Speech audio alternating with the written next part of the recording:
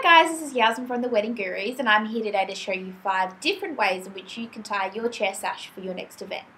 So we're going to start by taking either an organza or satin sash, whatever you're using. And we're going to make sure first that the ends are even, like so. Okay. We're going to take the sash behind the chair and ensure that that is pulled nice and tightly. Alrighty. Next, we're going to take the top and take it over the bottom and under. So we get a nice tight pull like so. Alrighty. Now the next thing we're going to do is what you would learn when you're little, when you're tying your shoelaces, the 2 bunny ears. So you're going to take 1 and 2. And we're going to tie them one over the other and knot them off like so. Now what I find is when you first do it, if I let go of this, they kind of go a bit skew with. So what I do is I would usually pull it around the opposite way and then simply fluff those ends up so you get a nice looking bow. And there you have it. Gorgeous. Alrighty, the second one we're going to do today is the swag, and I'm going to use a satin piece of material simply because you'll usually find that the satin sash are significantly shorter than the organza, so it works better for this type of tie-off. So again, we're going to make sure our ends are even. We're going to take it behind the chair like we did with the bow, but this time we're going to do 2 knots instead of the 1. So we're going to knot it once, pull it tight, and knot it a second time. Alrighty. Then we're going to square off the 2 pieces, take one on top of the other, and we're going to simply pull it under and over. Okay, and there you have it.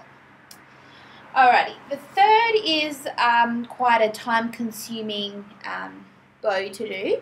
It's called the rosette or the flower. So we're going to make sure that our 2 pieces of organza lengths are even. And we're going to take it behind the chair once again. We're going to get a pro at this. And we're going to knot it off. Because it is so time consuming, I probably recommend not considering this one if you have an event of more than 50 people. Spending a couple of minutes per chair does add up, and it's better else spent elsewhere.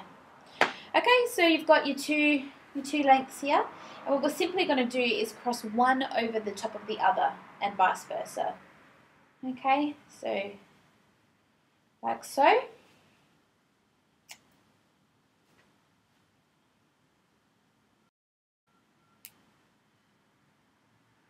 Now, you can take it all the way to the very end. I personally prefer to leave a little bit on the end, and you'll see why shortly. Take it a little bit further. When I get to the point that I want, I'm going to tie it off, give it a knot. Okay, so just like that. Now what I'm going to start doing is twisting the fabric until it buckles a little bit. So you'll see here that you can start to make it turn around itself. Again. Forming that rose shape. Now if you wanted just a single solid rose, then you would have continued it all the way to the end and tucked the material behind each other.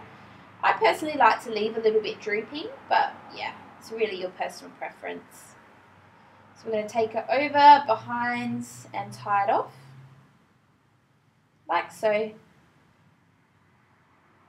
there you have it, gorgeous rose. Alrighty. The fourth one we're going to do today is where we're going to tie it off to the side. So I'm going to take that black organza once again. I'm going to start by pulling it tightly over one arm of the chair, bringing it to the other arm of the chair, and sorry, you should actually be checking that your 2 pieces are even. Okay, and then I'm going to cross it over and bring it back again. So you can see that it creates that nice crisscross. Okay, and then on this side of the chair, which is where the two pieces meet, I'm going to tie it off like a bow.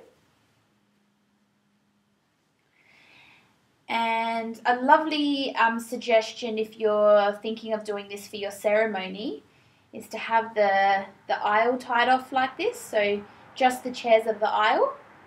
And then you could use something like a flower and pop that in behind there. And that looks gorgeous, I think. Okay.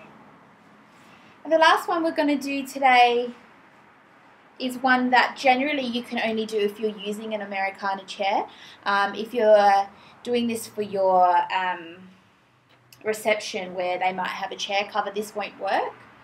So I'm going to take my length of material, ensure that the two ends are even, take one over the top like this, okay, bring it in nice and tightly, and tie it off at the base, like so, okay, and then I'm simply just going to do a bow.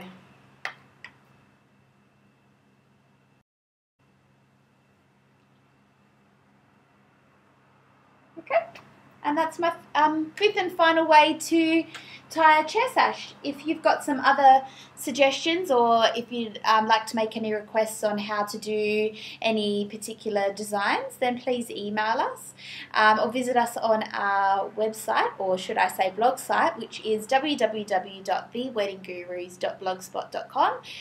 You'll be able to find there some other DIY projects and some other inspiring ideas for your upcoming wedding or event.